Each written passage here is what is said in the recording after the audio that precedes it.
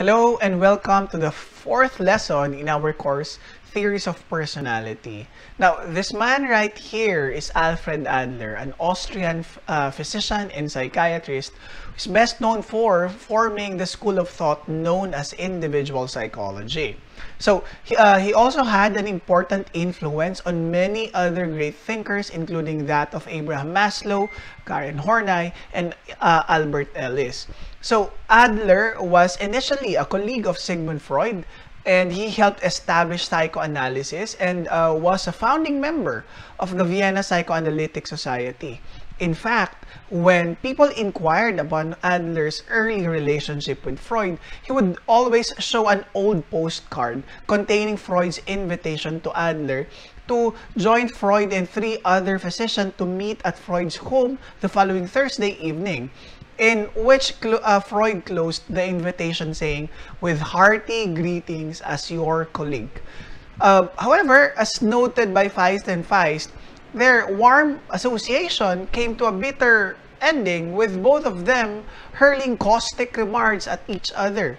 During the acrimonious breakup between the two men, Freud even accused Adler of having paranoid delusions and of using terrorist attacks. So he told one of his friends that the revolt by Adler was that of an abnormal individual driven mad by ambition.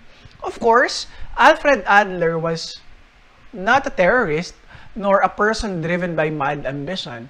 In fact, his individual psychology presents an optimistic view of people while resting heavily on a feeling of openness with all humankind.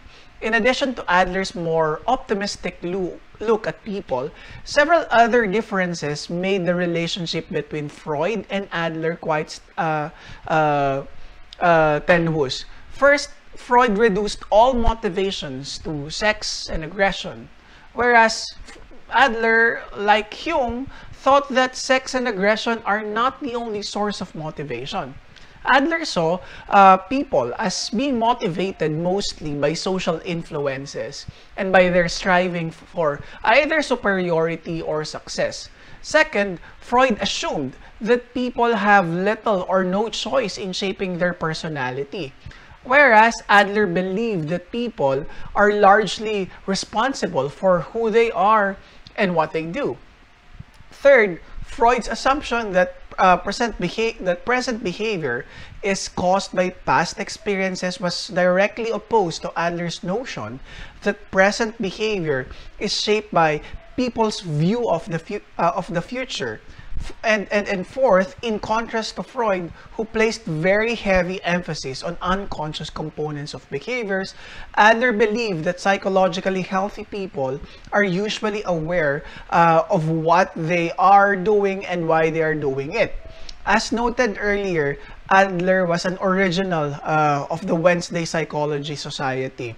However, when theoretical and personal differences between Adler and Freud emerged, Adler left the Freudian circle and established an opposing theory which became known as individual psychology.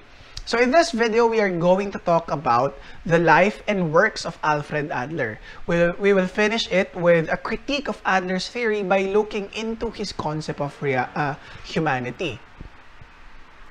So Alfred Adler was born on February 7, 1870 in Rudolfsheim, a village near Vienna. His mother, Pauline, was a hard-working homemaker who kept busy with her 7 children, and his father, Leopold, was a middle-class Jewish grain merchant from Hungary. So, as a young boy, Adler was weak and sickly, and at the age of 5, he nearly died of pneumonia. He had gone ice skating with an older boy who abandoned him. Cold and shivering, he, or Adler, managed to find his way home, where he immediately fell asleep on the living room couch. As Adler gradually gained consciousness, he heard a doctor say to his parent, "Give yourself no more trouble, this boy is lost." This experience, along with the death of a younger brother, motivated Adler to become a physician. So, Adler's poor health was in sharp contrast to that to the health of his older brother Sigmund, and several of his Adler's earliest memories were concerned with unhappy competition between his brother's good health and his own illness. Sigmund Adler, the childhood rival whom Adler attempted to surpass, remained a worthy opponent, and in later years, he became a very successful businessman and even helped Adler financially. So, by almost any standard, however, Alfred Adler was much more famous than Sigmund Adler. Like many second-born children, however, Adler continued the rivalry with his older brother into middle age. So, the lives of Freud and Adler have several interesting parallels. Although both men came from middle or lower middle class Viennese Jewish parents, neither was devoutly religious. However, Freud was much more conscious of his Jewishness than was Adler, and often believed himself to be persecuted because of his Jewish background. On the other hand, Adler never claimed to have been mistreated, and in 1904, while still a member of Freud's inner circle, he converted to Protestantism. Despite his conversion, he held no deep religious convictions, and in fact, one of his biographer regarded him as an agnostic. Now, like Freud, Adler had a younger brother who died in infancy. This early experience profoundly affected both men in vastly different ways. Freud, by his own account, had wished unconsciously for the death of his rival, and when the infant died, Freud was filled with guilt and self-reproach, conditions that continued into his adulthood. In contrast, Adler would seem to have a more powerful reason to be traumatized by the death of his younger brother, Rudolf. You see, at the age of 4, Adler awoke one morning to find Rudolf dead in the bed next to his.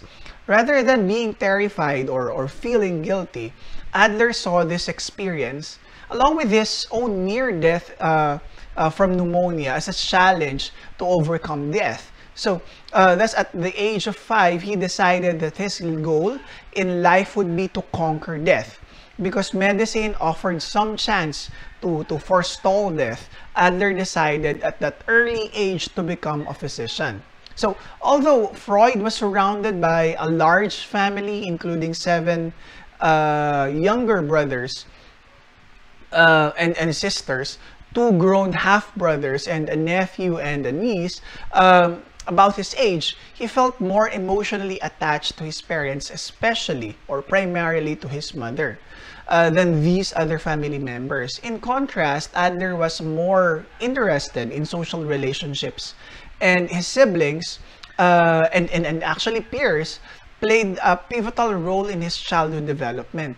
Personality differences between Freud and Adler continued throughout adulthood, with Freud preferring intense one-to-one relationship and Adler feeling more comfortable in group situation. So these personality differences were also reflected in their professional organizations. Freud's Vienna Psychoanalytic Society and International Psychoanalytic Association were highly structured in pyramid fashion, with an inner circle of 6 of Freud's trusted friends forming a kind of oligarchy at the top. Adler, by comparison, was a more democratic individual, often meeting with colleagues and friends in Vienna, coffee houses where they played the piano and sang songs.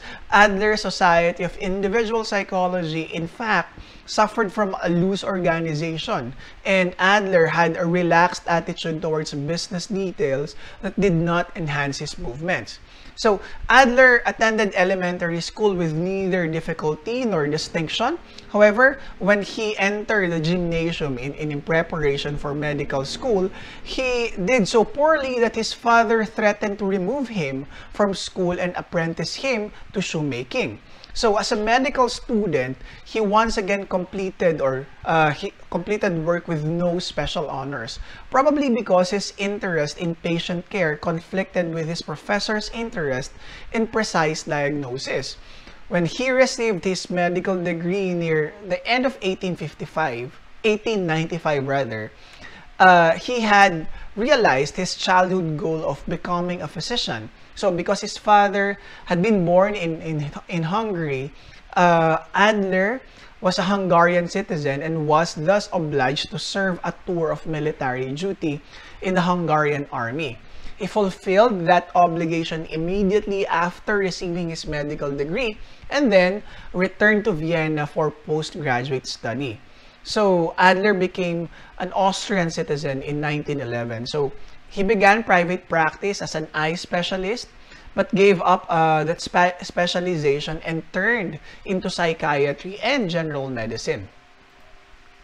Now, scholars disagree on the first meeting of Adler and Freud, but actually all agree that in the late fall of 1902, Freud invited Adler and 3 other Viennese physicians to attend a meeting in Freud's home to discuss psychology and neuropathology. Remember the invitation in the postcard which Adler would show people around?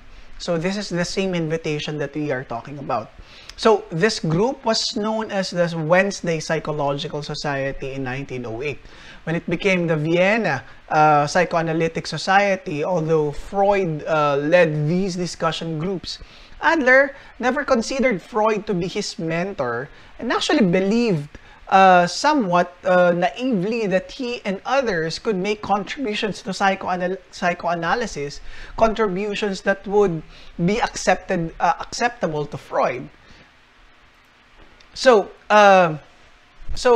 around this time, along with 9 other former members of the Freudian circle, he formed the Society of Free Psychoanalytic Study.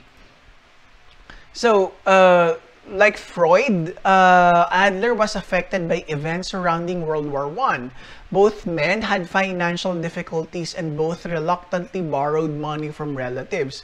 Freud from his brother-in-law Edward Bernays, and Adler from his brother Sigmund. So each man also made important changes in his theory. Freud elevated aggression to the level of sex after viewing the horrors of war, and Adler suggested that social interest and compassion could be the cornerstone of human motivation. So the war years also brought a major disappointment to Adler when his application for an unpaid lecture position at the University of Vienna was turned down. Adler wanted this position to gain another forum for spreading his views, but he also desperately desired to attain the same prestigious position that Freud had held for more than a dozen years. So Adler never attained this position. But after the war, he was able to advance his theories through lecturing, establishing child guidance clinics, and training teachers. During the last several years of his life, Adler frequently visited the United States, where he taught individual psychology at Columbia University and the New School for Social Research. So by 1932, he was a permanent resident of the United States and held the position of visiting professor for medical psychology at Long Island College of Medicine. So unlike Freud, who disliked Americans and their superficial understanding of psychoanalysis, Adler was impressed by Americans and admired their optimism and open-mindedness. His popularity as a speaker in the United States during the mid-1930s had few rivals, and he aimed his last several books towards a receptive American market. So, Adler married a fiercely independent Russian woman, Raisa Epstein, in December 1897. So Raisa was an early feminist and much more political than her husband. In later years, while Adler lived in New York, she remained mostly in Vienna and worked to promote Marxist-Leninist views that were quite different from Adler's notion of individual freedom and responsibility. So after several years of requests by her husband to move to New York, Raisa finally came to stay in New York only a few months before Adler's death. Ironically, Raisa, who did not share her husband's love for America, continued to live in New York until her own death. Nearly a quarter of a century after Adler had died, So Raisa and Adler had 4 children, Alexandra and Kurt, who became psychiatrists and continued their father's work. Valentine, or Valley, who died as a political prisoner of the Soviet Union in about 1942. And Cornelia, or Nellie, who aspired to be an actress. So Adler's favorite relaxation was music, but he also maintained an active interest in art and literature. In his work, he often borrowed examples from fairy tales, the Bible, Shakespeare, Goethe, and numerous other literary works. He identified himself closely with a common person, and his manner and appearance were consistent with that identification. His patients included a high percentage of people from the lower and middle classes, and a rarity among psychiatrists of his time. His personal qualities included an optimistic attitude towards the human condition, an intense competitiveness coupled with friendly congeniality, and a strong belief in the basic basic gender equality, which combined with a willingness to forcefully advocate women's rights. So from middle childhood until after his 67th birthday, Adler enjoyed robust health. Then in the early months of 1937, while concerned with the fate of his daughter Valley, who had disappeared somewhere in Moscow, Adler felt chest pains while on a speaking tour in Netherlands. So, ignoring the doctor's advice to rest, he continued on to Aberdeen, Scotland, where on May 28, 1937, he died of a heart attack. Freud, who was 14 years older than Adler, had outlived his longtime adversary. On hearing of Adler's death, Freud, as quoted by Jones in 1957, sarcastically remarked, "For a Jew boy out of a Viennese suburb, a death in Aberdeen is an unheard of career in itself and a proof of how he had got on." So the world really rewarded him richly for his service in having contradicting psychoanalysis. So Alfred Adler had a beautiful theory of human personality. So much so that it influenced many succeeding perspectives about the topic. Although Alfred Adler had a profound effect on such later theories as Harry Stack Sullivan, Karen Horney, Julian Rotter, even Abraham Maslow, Carl Rogers, Albert Ellis, Rollo May, and others, his name is less well known than that of either Freud or Carl Jung. So, at least 3 reasons account for this. First, Adler did not establish a tightly run organization to perpetuate his theories. Second, he was not a particularly gifted writer, and most of his books were compiled by a series of editors using Adler's scattered lectures. Third, many of his views were incorporated in the works of such later theorists as Maslow, Rogers, and Ellis, and thus are no longer associated with Adler's name. So, with that, let's talk about Adler's individual psychology. Although his writings reveal great insight into the depth and complexities of human personality, Adler evolved a basically simple and parsimonious theory. To Adler, people are born with weak, inferior bodies, a condition that leads to feelings of inferiority and a consequent dependence on other people.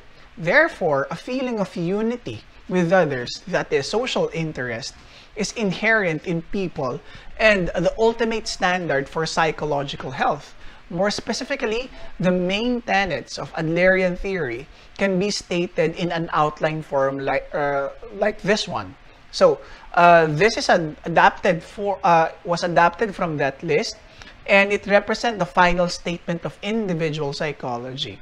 So the first dynamic, we can see here that the list goes like, the first is that the one dynamic force behind people's behavior is the striving for superiority or success. We will be talking about that later on.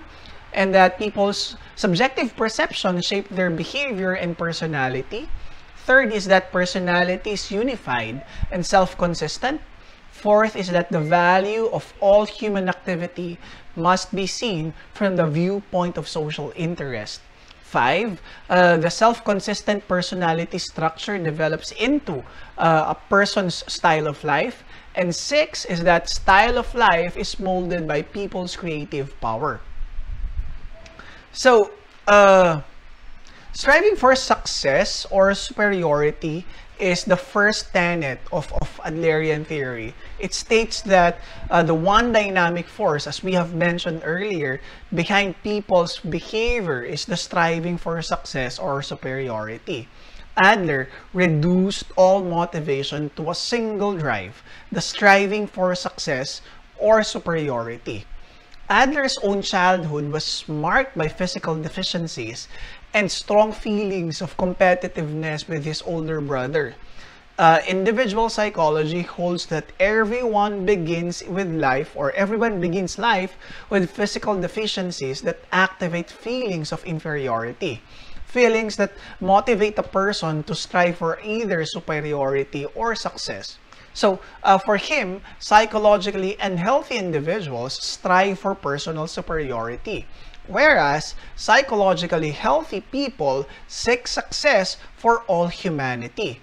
Early in his career, Adler believed that aggression was the dynamic power behind all motivation. But he soon became dissatisfied with that term.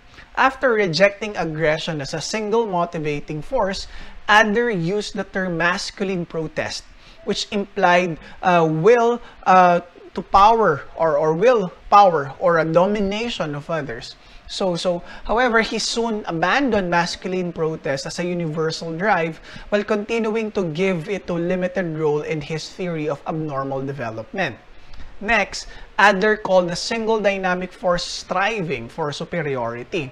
So in his final theory, however, he limited striving for superiority to those people who strive for personal superiority over others and introduced the term striving for success to describe actions of people who are motivated by highly developed social interest. Regardless of the motivation for striving, each individual is guided by a final goal. And speaking of which, Adler adapted the concept of fiction from the as-if philosophy of Hans Weihinger. According to Adler, people strive toward the final goal of either personal superiority or the goal of success for all humanity. So remember that psychologically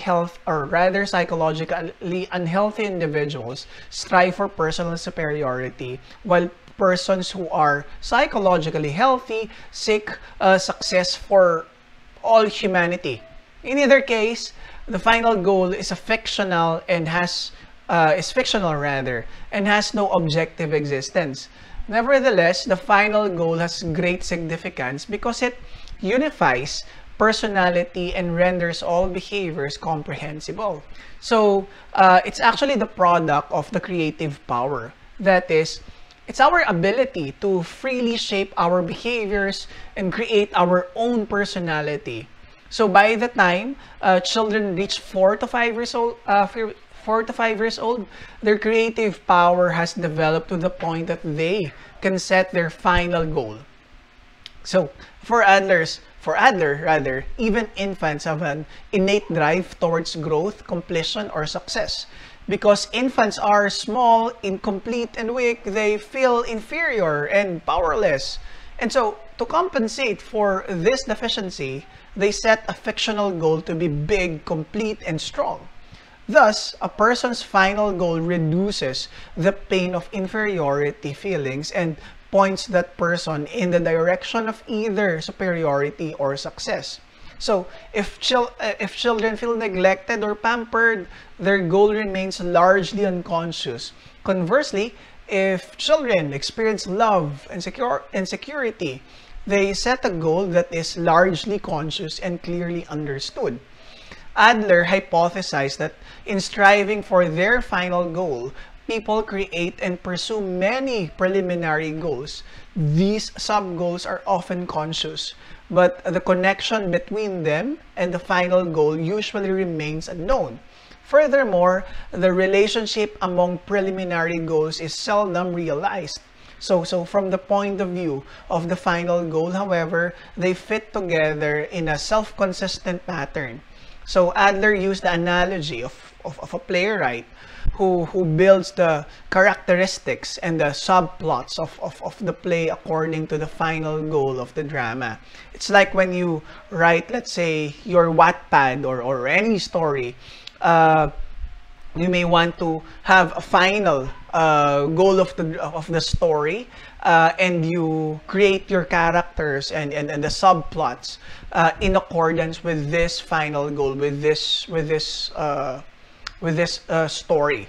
So when the final scene is known, all dialogues and even subplots acquire new meaning. So when an individual's final goal is known, all actions make sense and sub-goals take on new significances. So if you are, let's say, a fan of fiction, you probably, when you start reading a certain book or watching, let's say, a new series, you might be asking yourself why did a particular character act this way, or why is the mood or the tone of the story this manner, and at the end, at the final act, you would probably realize why all these things are important and they would make sense, and it's beautiful. So for Adler, people strive for superiority or success as a means of compensation for feelings of inferiority or weakness. Adler actually believed that all humans are blessed at birth with small, weak, and inferior bodies. Because of this, all infants have a feeling of inferiority and inadequacy immediately as they begin to experience the world. So these physical deficiencies ignite feelings of inferiority only because people, by their nature, possess an innate tendency towards completion or wholeness. People are continually pushed by the need to overcome inferiority feelings and pulled by the desire for completion. So these early experiences, such as the need to gain the parents' attention or shape the child's unconscious fictive goals. So they give the child a need to strive towards rectifying the inferiority. So which is a need to compensate for weakness by developing other strengths. So without the innate movements towards perfection, children would never feel inferior. But without feelings of inferiority, they would never set a goal of superiority or success. So the goal then is set as compensation for the deficit feeling. But the deficit feeling would not exist unless a child first possesses a basic tendency towards completion. So there are several outcomes that can happen on a child's quest for completion. First, if the child receives adequate nurturing and care, the child can accept his challenges and learn that they can be overcome with hard work. Thus, the child develops normally and develops the courage to be imperfect. In his final theory, Adler identified two general avenues of striving. The first is the socially non-productive attempt to gain personal superiority. The second involves social interest and is aimed at success or perfection for everyone. However, sometimes the process of compensation goes problematic. One way in which this happens is that when the feeling of superiority becomes too intense and the child begins to feel as though he has no control over his surroundings, he will strive very strenuously or very hard for compensation, to the point that compensation is no longer satisfactory. So this culminates in a state of overcompensation where the person or the child focus on meeting his goal is exaggerated and becomes pathological. For example, Adler in 1917, in one of his writings, used the ancient Greek figure Demosthenes, who had a terrible stutter but ended up becoming the great orator of Greece. Here, Demosthenes started off with an inferiority due to his stutter and overcompensated by not just overcoming his stutter but taking up a profession that would normally be impossible for stuttering. So, overcompensation can lead to the development of an inferiority complex. This is a lack of self-esteem where the person is unable to rectify his feelings of inferiority. So according to Adler, a hallmark, or rather the hallmark of an inferiority complex, is that persons are always striving to find a situation in which they excel. So this drive is due to their overwhelming feelings of inferiority. So according to Adler, there are two components of these feelings of inferiority: primary and secondary. Primary inferiority is the original and normal feeling of inferiority maintained by an infant. So for Adler, this feeling is productive as it provides motivation for the child to develop. Secondary inferiority, on the other hand, is the inferiority feeling in the adult results. When the child develops an exaggerated feeling of inferiority. These feelings in the adult are what is harmful, and they comprise the inferiority complex. So there are two forms of inferiority. But only the second form is regarded as the inferiority complex. So, on the other hand, the superiority complex occurs when a person has the need to prove that he is more superior than he truly is. Adler provided an example of a child who, with a superiority complex, who is impertinent, arrogant, and pugnacious. So when the child is treated through psychotherapy, it is revealed that the child behaves in this impatient manner because he feels inferior. Adler actually claims that superiority complexes are born out of inferiority complexes. They are one of the ways which a person with an inferiority complex may use a method of escape from his difficulties. So, some people, for Adler, strive for superiority with little or no concern for others. Their goals are personal ones, and their striving are motivated largely by exaggerated feelings of personal inferiority or the presence of an inferiority complex. Some people create clever disguise for their personal striving and may conscious or consciously hide their self-centeredness behind the cloak of social concern. So this can happen when someone would show an image that they are concerned with other people, but in truth they are really just concerned about themselves. Like when people would help other people and then take pictures of themselves helping the other people and upload it on social media. So In contrast to people who strive for personal gains are those psychologically healthy people who, as I have mentioned earlier, are motivated by social interest and the success of all humankind. So these healthy individuals are concerned with goals beyond themselves and are capable of helping others without demanding or expecting a personal payoff, and are able to see others not as opponents but as people with whom they can cooperate for social benefit. So their own success is not gained at the expense of others, but is a natural tendency to move towards completion or perfection. So people who strive for success rather than personal superiority maintains a sense of self, of course, but they see daily problems from the view of society's development rather than from a strictly personal vantage point. So their sense of personal worth is tied closely to their contributions to human society. For them, social progress is more important than personal credit.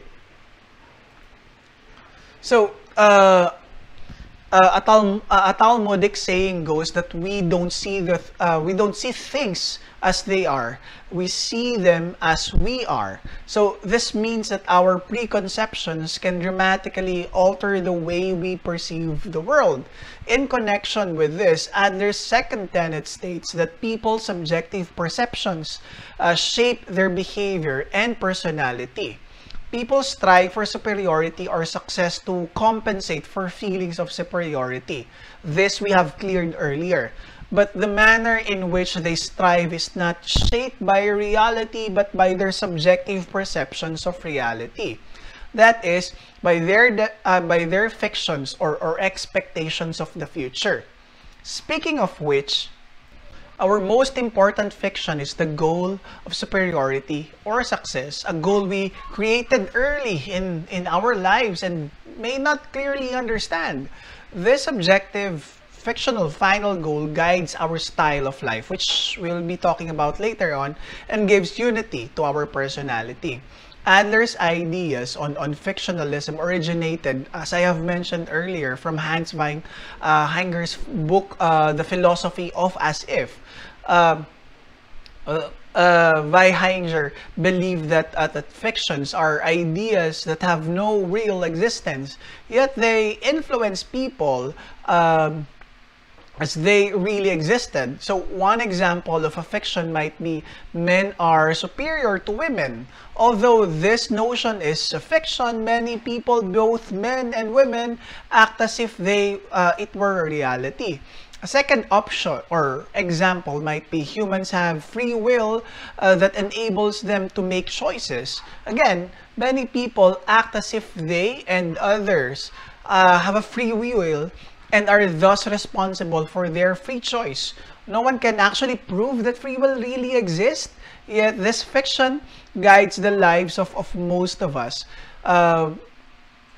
Another example is when Marcos apologists would say that the time of Marcos is the golden age of the Philippines, even when there are no empirical evidences to support that claim, and there are many evidences that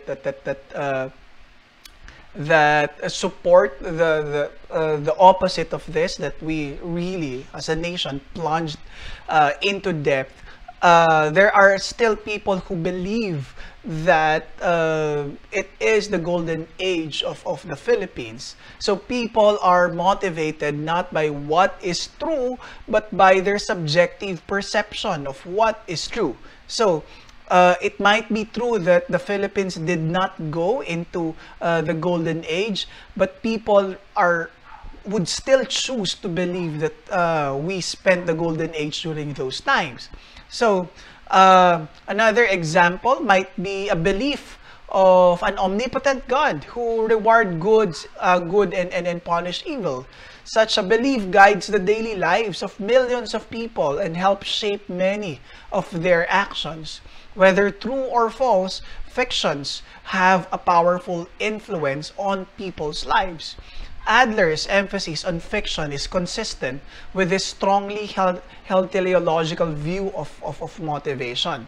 Teleology is an explanation of behavior, as we have mentioned before, in terms of its final purpose or aim.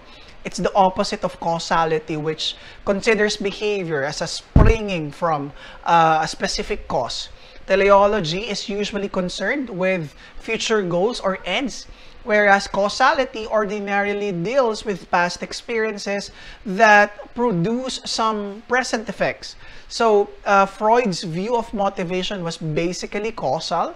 He believed that people are driven by past events that activate present behaviors. In contrast, Adler adopted a teleological view, one in which people are motivated by present perceptions of the future. As fictions, these perceptions need not be conscious or actually understood. Nevertheless, they bestow a purpose on all people's actions and are responsible for a consistent pattern that runs throughout their life. So, because people begin life small, weak, and inferior, they develop a fiction or belief system about how to overcome these physical deficiencies and become big, strong, and even superior.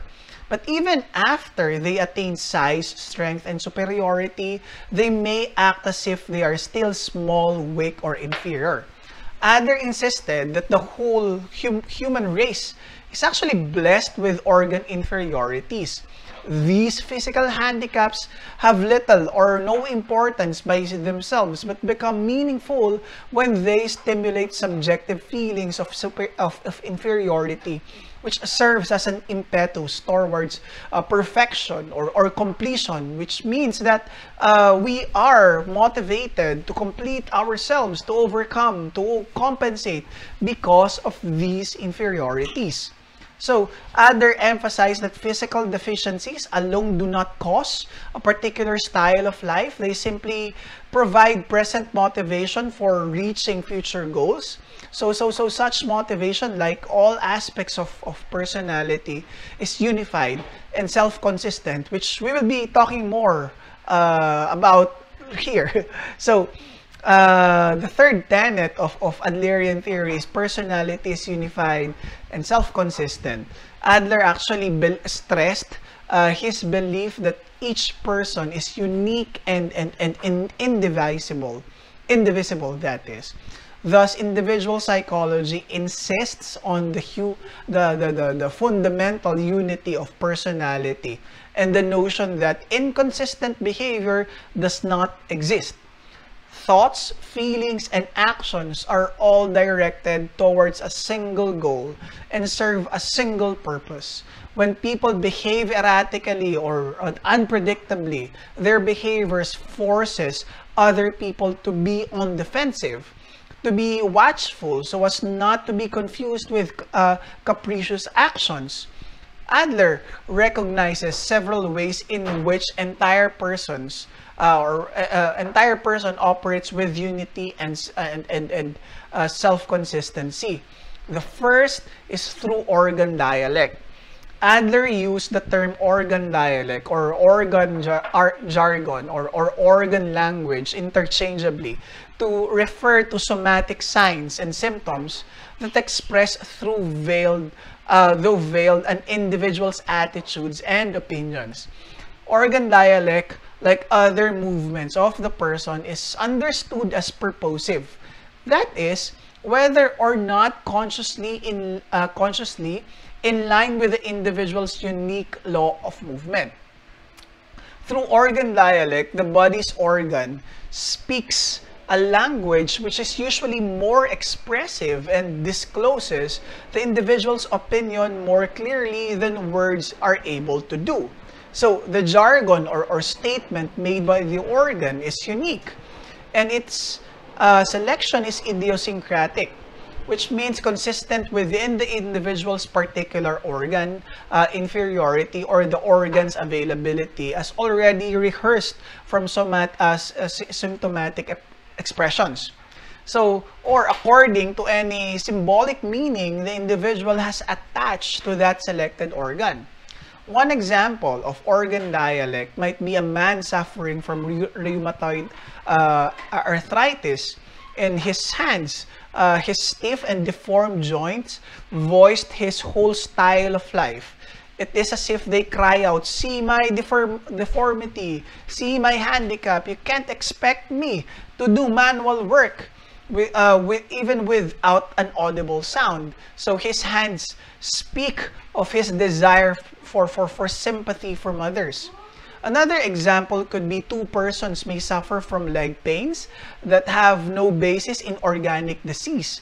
The jargon or the dialect of one may be, "I can't stand on my own 2 feet," expressing a conviction that he or she must depend on the help of others to meet life's challenges. While the jargon of the other may be, "I can't stand it," declaring an inability to endure a particular pressure or difficult situation. So as to the symbolic aspect of the symptom, one might discover that a client experiencing heart trouble for which there is no medical explanation is experiencing heartbreak. So a second example of a unified personality is the harmony between conscious and unconscious actions. Adler defined the unconscious as the part of the goal that is neither clearly formulated nor completely understood by the individual. So, although Adler used the word unconscious, it's different from the unconscious that was postulated by either Freud or Carl Jung. For Adler, the unconscious is the part of the goal that is not very comprehensible for the person. So, with this definition, Adler actually avoided a dichotomy between the unconscious and the conscious, which he saw as two cooperating parts of a same unified system. Conscious thoughts are those that are understood and regarded by the individual as helpful in striving for success, whereas unconscious thoughts are those that are not helpful. So, social interest is Adler's somewhat misleading translation of his original German term, Gemeinschaftsgefühl, or Gemeinschaftsgefühl. A better translation might be social feeling or community feeling, but Gemeinschaftsgefühl is actually a meaning that is not fully expressed by any English word or actually phrase. Roughly, it means a feeling of oneness with all humanity. It implies membership in the social community of all people. It is a fundamental sense of being one amongst other people as a fellow human being. And if you think about it, it's actually close to the Filipino concept of kapwa. In other words, it's a communal feeling based on a recognition that people lives in a social context, are integrated or are integral part of their family, community, humanity, and even cosmos itself, and have a natural necessity to solve social problems and to take social affirmative actions. So Adler believed that a person with a well-developed Gemeinschaftsgefühl strives not for personal superiority, but for the perfection for all people in an ideal community. Social interest is the natural condition of the human species and the adhesive that binds society together. The natural inferiority of individuals necessitate their joining together to form a society. Without protection and nourishment from a father or a mother, a baby would perish. Without protection from the family or clan, our ancestors would have been destroyed by animals that were stronger, more ferocious, or even human beings that were not Homo sapiens or endowed with keener sense. So social interest, therefore, is a necessity for perpetuating the human species. However, social interest is only partially inherent in adaptive development and needs to be actively cultivated in any individual. Social interest is rooted as potentially in everyone, but it must be developed before it can contribute to a useful style of life. It originates from the mother-child relationship during the early months of infancy, and every person who has survived infancy was kept alive by a mothering person who possessed some amount of social interest. Thus, every person has had the seeds of social interest sown during their early months. Adler believed that marriage and parenthood is a task for two. However, the two parents may influence a child's social interest in somewhat different ways. The mother's job is the mother's job, for example, is to develop a bond that encourages the child's mature social interest and foster a sense of cooperation.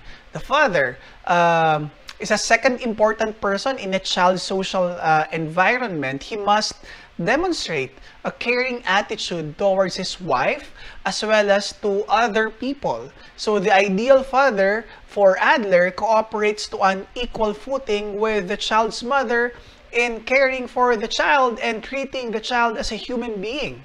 So a father's emotional detachment in or rather may influence the development of a warped sense of social interest, a feeling of neglect, and possibly a parasitic attachment to the mother. A child who experiences paternal detachment creates a goal of personal superiority rather than one based on social interest. Now, the second error, paternal authoritarianism, may also lead to an unhealthy style of life. A child who sees the father as a tyrant learns to strive for power and personal superiority. Adler actually believed that the effects of the early social environment are extremely important. The relationship a child has with his mother and the father is so powerful that it smothers the effect of heredity. Adler believed that at age or after the age 5, the effect of heredity becomes blurred by the powerful influence of a child's social environment. By that time, environmental forces have modified or shaped nearly every aspect of a child's personality. Adler believed that social interest was a yardstick for measuring psychological health and is thus the sole criterion of human values. To Adler, social interest is the only gauge to use in judging the worth of a person as the barometer of normality and is the standard to be used in determining the usefulness of life. To the degree that people possess social interest, they are psychologically mature. Immature people lack Jamin and are self-centered and strive for personal power. So superiority over others healthy individuals are genuinely concerned about people and have a goal of success that encompasses the well-being of all people and possibly animals too. Social interest is not synonymous with charity and unselfishness. Acts of philanthropy and kindness may or may not be motivated by social interest. For example, a wealthy woman may regularly give large sums of money to the poor and needy, not because she feels a oneness with them, but quite the contrary, because she wishes, or rather she wishes to maintain a separateness from them. The gift implies you are inferior, I am superior, and this charity is proof of my superiority. Adler believed that the worth of all such acts can only be judged against the criterion of social interest. So Adler's fifth tenet is is that the self-consistent personality structure develops into a person's style of life. Now, the style of life is the term Adler used to refer to the flavor of a person's life. It includes a person's goal, self-concept, feelings for others, and attitude towards the world. It's the product of the interaction of heredity, environment, and a person's creative power. So, a person's style of life is fairly well established by by age 4 or 5. And after that time, all our actions revolve around our unified style of life. Although the final goal is singular, style of life need not be narrow or rigid. Psychologically unhealthy individuals often lead rather inflexible lives that are marked by an inability to choose new ways of reacting to their environment. Adler and his followers analyzed person's style of life by comparing it to socially adjusted human being. From that comparison, or from these comparisons, rather, Adler felt he could distinguish 4 primary types of styles. 3 of them, he said, to be mistaken styles. So these includes the ruling type, which involves people or aggressive, dominating people who don't have much social interest or cultural perception. The getting type, which are dependent people who take rather than give. And the avoiding type, who try to escape life's problem and take part in not much socially constructive activity. Now, the 4th style of life by Adler is the socially useful type, where people who have this style of life have a great deal of social interest and activity. So, people with a healthy, socially useful style of life express their social interest through action. They actively struggle to solve what Adler regarded as the 3 major problems of life: neighborly love, sexual love, and occupation. And they do so through cooperation, personal courage, and a willingness to make contribution to the welfare of another. So, Adler believed that people with a socially useful style of life represents the highest form of humanity in the evolutionary process and are likely to populate the world of the future. So, Adler claimed that once a psychologist knows a person's style of life, it is possible to predict his future, sometimes just on the basis of talking to him and having him answer questions. So, the final tenet of Adlerian theory is style of life is molded by people's creative power. So, each person, Adler believed, is empowered with the freedom to create his or her own style of life. Ultimately, all people are responsible for who they are and how they behave. Their creative power places them in control of their own lives, is responsible for their final goal, determines their method of striving for that goal, and contributes to the development of social interest. In short, creative power makes each person a free individual. Creative power is a dynamic concept implying movement, and this movement is the most salient characteristic of life. All psychic life involves movement towards a goal. Movement with a direction. Adler used the interesting analogy which he called the law of the low doorway. If you are trying to walk through a doorway 4 feet high, you have 2 basic choices. First, you can use your creative power to bend down as you approach the doorway, thereby successfully solving the problem. This is the manner in which the psychologically healthy individual solves most of life's problem. Conversely, if you bump your head and fall back, you must still solve the problem correctly or continue bumping your head. Neurotics often choose to bump their heads on the realities of life. When approaching the low doorway, you're neither compelled to stoop nor forced to bump your head. You have a creative power that permits you to follow either course, or probably a third course. You may want to put explosive on the doorway and make explosion so that you can create a bigger doorway, although that part was not in the original text of Adler. So a second example, or rather, for Adler, maladjustment is defined as choosing behavior resulting in a lack of social interest or personal growth. Adler believed that misbehavior would take place when persons had become discouraged or when positive attempts at good behaviors had failed to get the needed results. So Adler believed that people are what they make themselves. Or rather, the creative power endows humans within certain limits with the freedom to be either psychologically healthy or unhealthy, and to follow either a useful or useless style of life. According to Adler, the one factor underlying all types of maladjustment is underdeveloped social interest.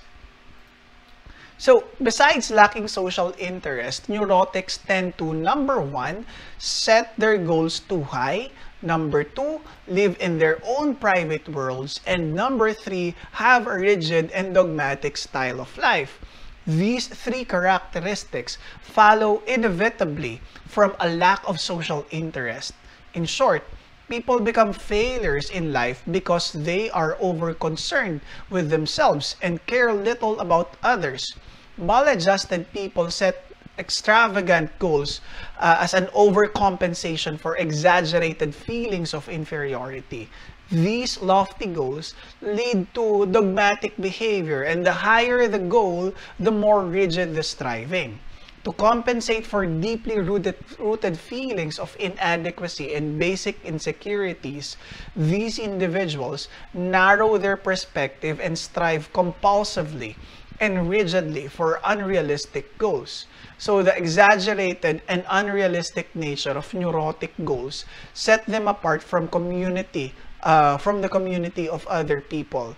They approach the problem of friendship, sex, and occupation from a personal angle that precludes successful solutions.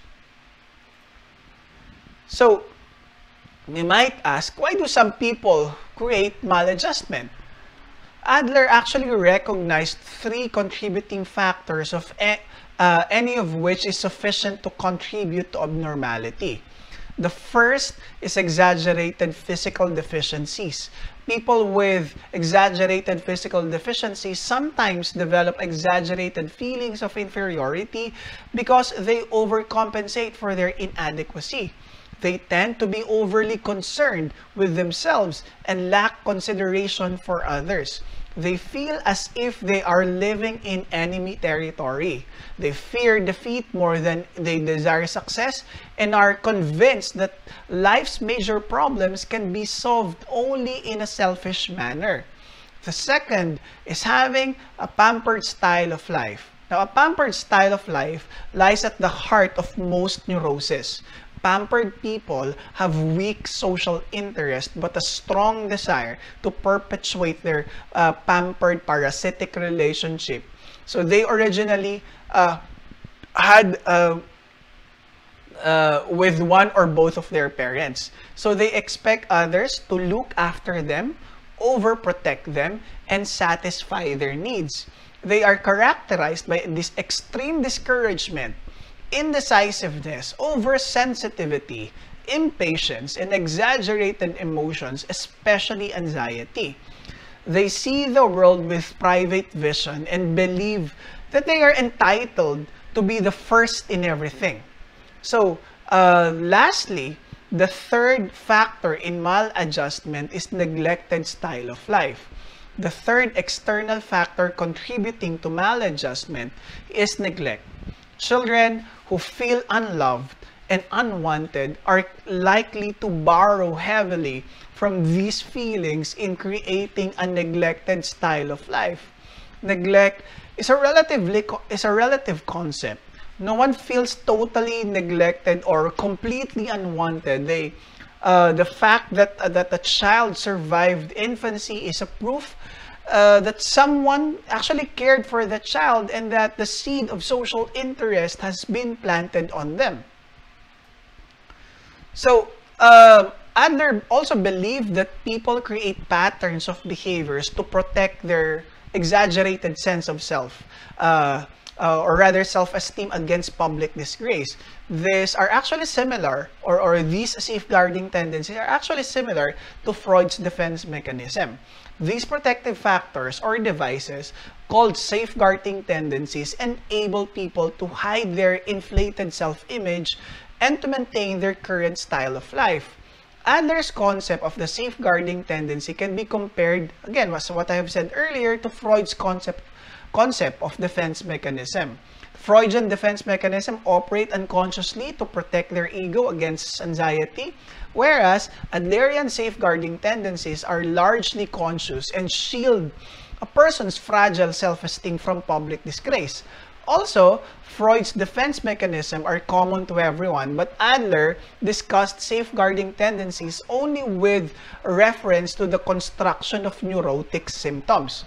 So, for Freud, defense mechanisms are employed by everyone, but safeguarding tendencies for Adler rather, are only used in relation to the construction of neurotic symptoms. And the first of these safeguarding tendencies is excuses. This is the most common of the safeguarding tendencies, which are typically expressed in the yes, but, or if only format. In the yes, but excuse, people first state that they claim they would like to do something that sounds good to others, then they will follow with an excuse. And the if only statement is the same excuse phrased in a different way. If only my husband were more supportive, I would have advanced faster in my profession. If only the pandemic has not happened, I would have been well on my career. If only I did not have these physical deficiencies, I could compete successfully for a job. If only I'm able to wake up early, then I can exercise. These excuses protect a weak but artificially inflated sense of self and deceive people into believing that they are more superior than they really are. Now, the second safeguarding tendency is aggression. This is another common safeguarding tendency, and Adler held that some people use aggression to safeguard their exaggerated superiority complex, that is to protect their fragile self-esteem.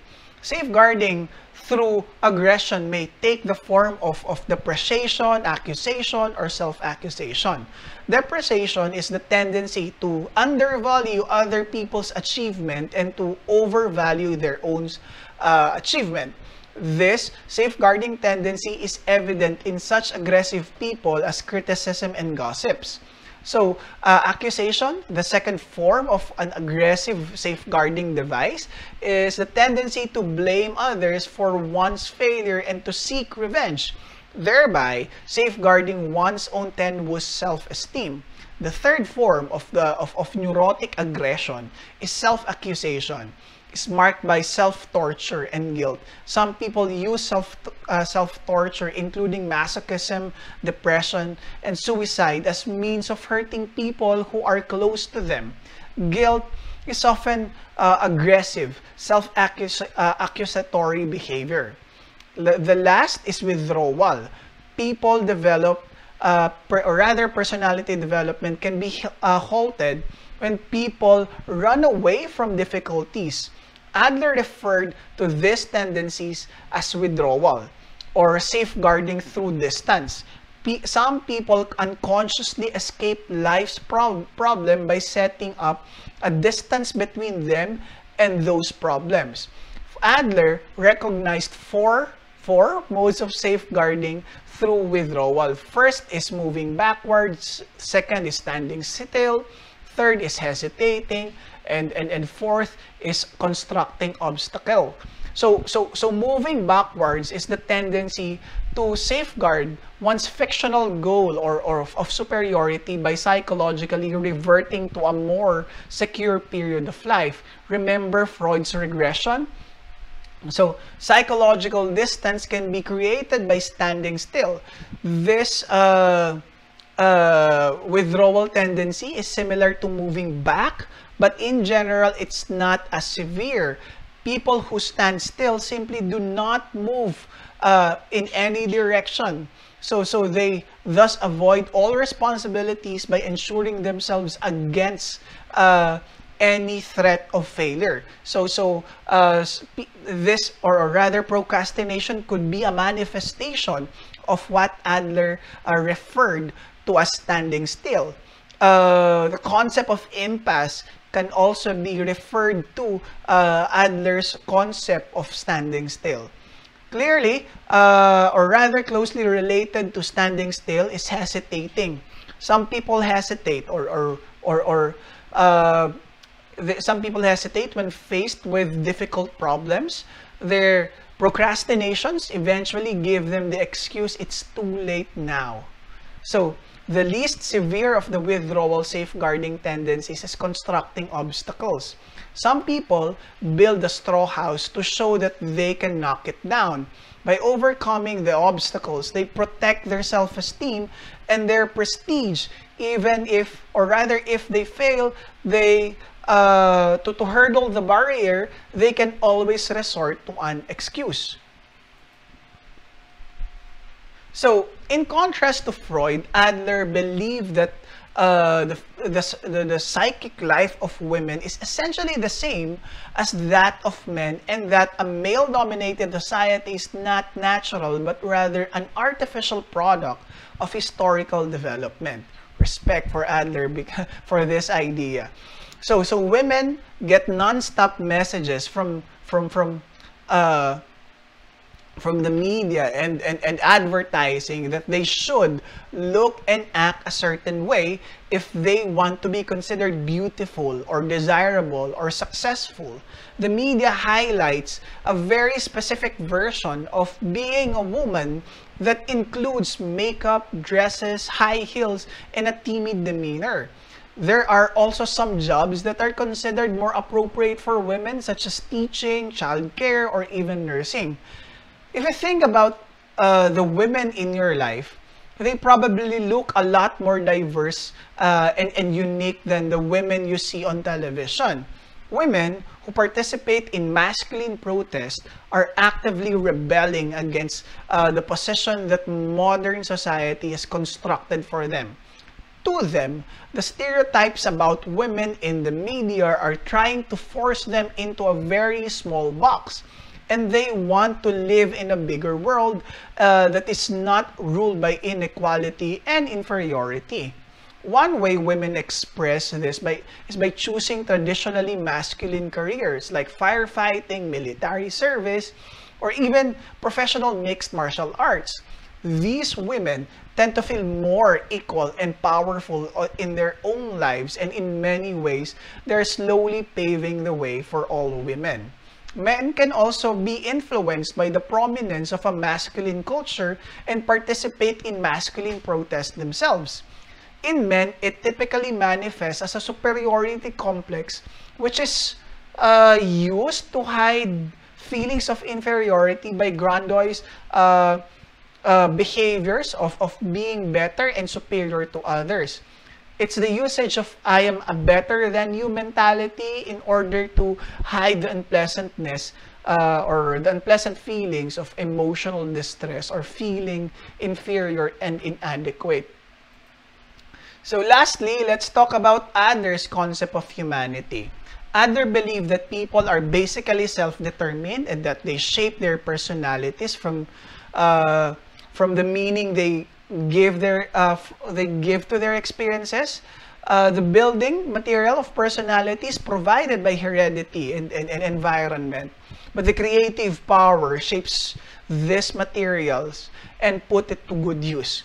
Adler frequently emphasized that the use that the people make of their abilities is more important than the quantity of those abilities.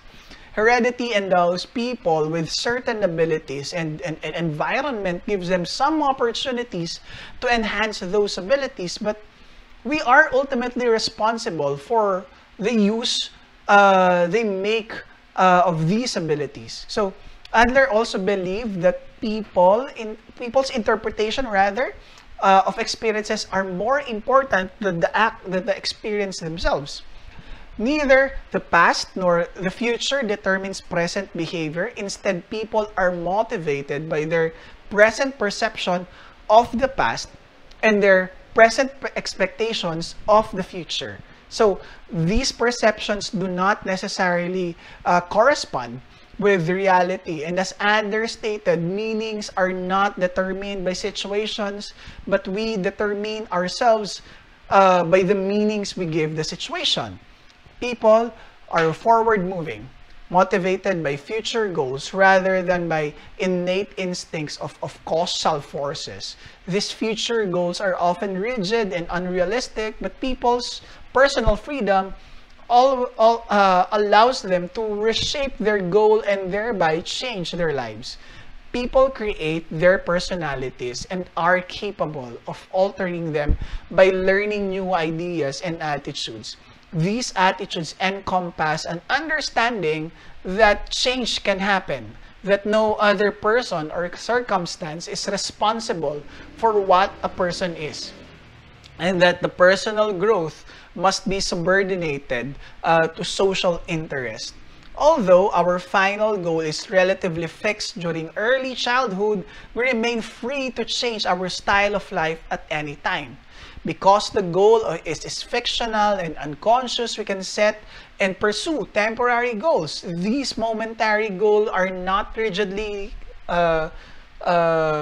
circumscribed by the final goal, but are created by us merely as partial solutions. Adler expressed this idea as follows: we must understand that the reactions of the human soul are not final and absolute. Every response is but a partial response, valid, temporary, but in no way to be considered a final solution of a problem. In other words, even though our final goals is set during childhood, we are capable of change at any point in life. However, Adler maintained that not all our choices are conscious, and that style of life is created through both conscious and unconscious choices. Adler believed that ultimately people are responsible for their own personalities. People's creative power is capable of transforming feelings of inadequacy to either social interest or into self-centered goals of personal superiority. This capacity means that people remain free to choose between psychological health and neuroticism. Adler regarded self-centeredness as as pathological and established social interest as the standard of psychological maturity. For him, healthy people have high levels of social interest, but throughout their lives, they remain free to accept or reject normality and become what they will. So, on the 6 dimensions of the concept of humanity listed in the first video of this course, we rate Adler very high on free choice and optimism, very low on causality, and leaning towards teleology, moderate on unconscious influences of personality and behavior, high on social factors, and on the uniqueness of individuals. In summary, Adler held that people are self-determining social creatures, forward-moving and motivated by present fictions to strive towards perfection for themselves and society. So, this ends our lesson for today. My name is Dex Kamitan, and thank you for watching.